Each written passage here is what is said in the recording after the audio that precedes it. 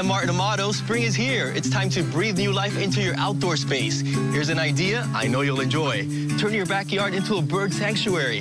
Make it a soothing space for you and your feathered friends.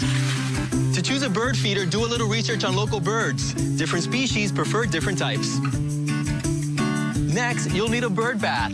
I like ones that can double as a calming water feature. Now create your own perch. A hammock makes a great spot to relax and watch the birds. Add colorful pillows for comfort and style, and a small table for books, binoculars, and other essentials. If you're an allergy sufferer like me, make sure to take your medication every day. Try new Flonase Sensimist, because you don't want your sneezing to scare away the birds and get in the way of the things you love. For more tips, check out my blog at iontelevision.com. Brought to you by new Flonase Sensimist Allergy Relief. Gentle mist, powerful relief.